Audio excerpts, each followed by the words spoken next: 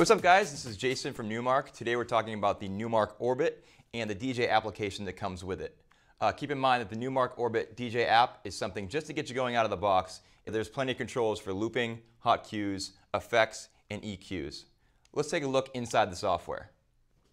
Okay, so here we have Orbit DJ application.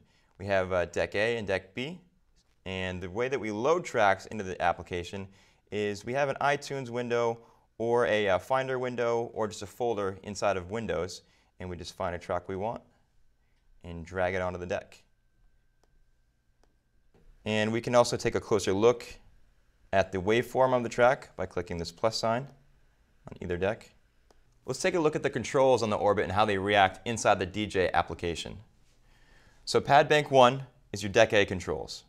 Pad Bank 4 is your Deck B controls. Pad Bank 2, effects for Deck A, and Pad Bank 3, effects for B. And you can see that inside the DJ application, they switch to show you exactly which bank you're in. On top, you're going to have your volume, controlled by the volume knob here, and K4 is going to be the crossfader between A and B. So let's put it back at the center. Let's take a look at some of the button functions on Pad Bank A. So on your left side here, we have the play and pause button, your back button, which will go all the way back to the beginning of the track. Below that are your 4 hot cues. To assign a hot cue, press this corner button and then set your hot cue. To delete the hot cues, press the button right next to the corner button, and this will delete all hot cues at the same time.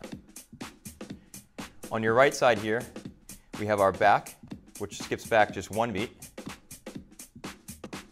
Your loop out button, your 4 loop buttons, and your manual loop buttons.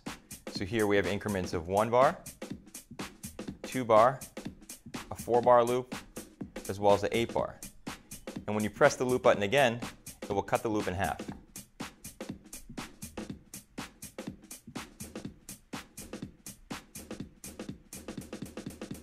And then press the top button to get out of the loop. And we can do it manually, loop in,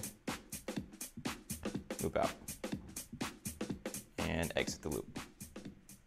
Okay, let's take a look at the effects. Remember, the effects are on Pad Bank 2 for Deck A and Pad Bank 3 for Deck B. Inside the effects page, you have flanger, flash, shutter, and some repeat options. Also across the bottom are your EQ kills. The very top right corner is going to be a filter. Across the top, you have your virtual knobs. You have your low EQ cut, your mid, and your high EQ cut. The 4th knob is still your crossfader, so while you're in your effects page, you can still crossfade or blend between tracks. You can also use the accelerometers on the left and right to adjust or manipulate the effects in different ways.